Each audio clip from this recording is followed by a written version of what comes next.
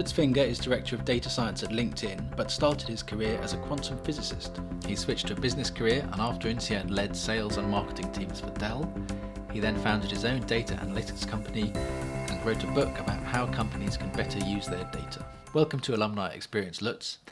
It seems like a slightly strange transition to go from really hard science to sales and marketing. How did that work?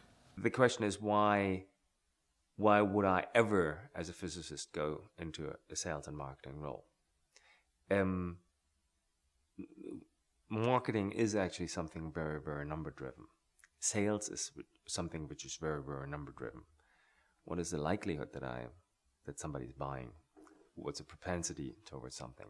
So if I do have times for 2 phone calls, who should I call? Yeah, out of 100. You can do models, you have likelihood there. Now, in physics, you always have the complexity of having matter, like having a topic which people inherently don't really understand. It's complex, but you need to bring it to them. You need to explain to them the value. You need to explain to them what you're actually doing. If you're trying to explain those things, what you're trying to do, from very, very technical stuff down to a message which somebody can accept, this is nothing else except sales. So the skill set, you need to be a good communicating in what you're doing in your physics is the same skill set you need in order to communicate other things. So there is actually a natural overlap of both areas. Okay, I kind of believe it. But let's talk about data science. What does a data scientist do all day? What a data scientist doesn't do all day. Okay, today everybody talks about big data. And big data means like we are changing, like the industry is changing. The industry is changing in terms of we can measure things we haven't measured before, make it digitalize. And mapping this to social interaction, to human ways of thinking, gives us an incredible power to predict things which we haven't seen before. That's a promise.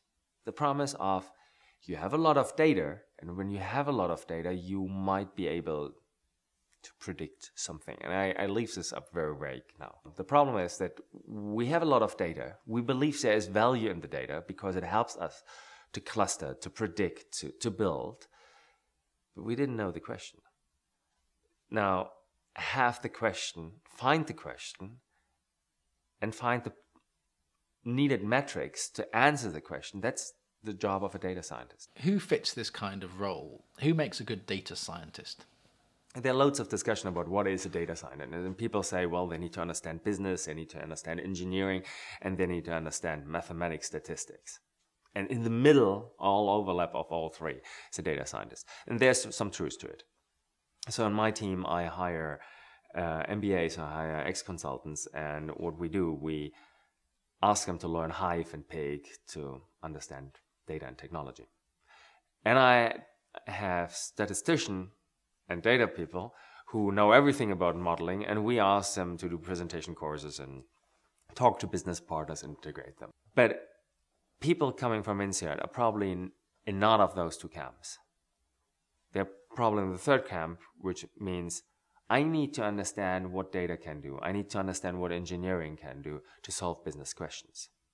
And I believe the future is there because it is not an engineering challenge to solve the Google problem. Once you know how to do it, it's easy.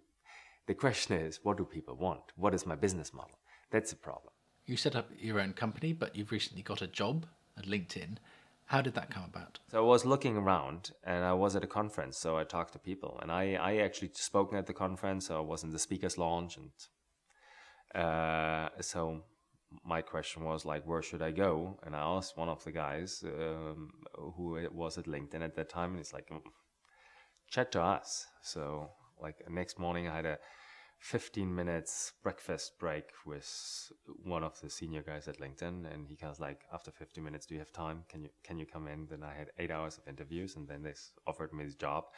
I had a weekend to decide because otherwise the visa application wouldn't have worked. So I flew home, had a long weekend with my wife, and we said, yeah, why not? Thinking about that decision, how do you generally make career decisions?